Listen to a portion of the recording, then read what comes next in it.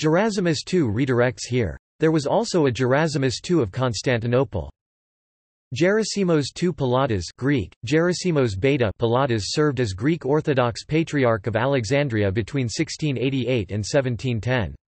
He is honored as a saint of the Eastern Orthodox Church and is commemorated annually on 16 January.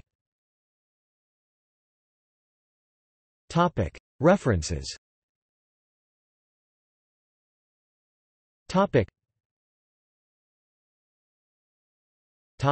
Sources.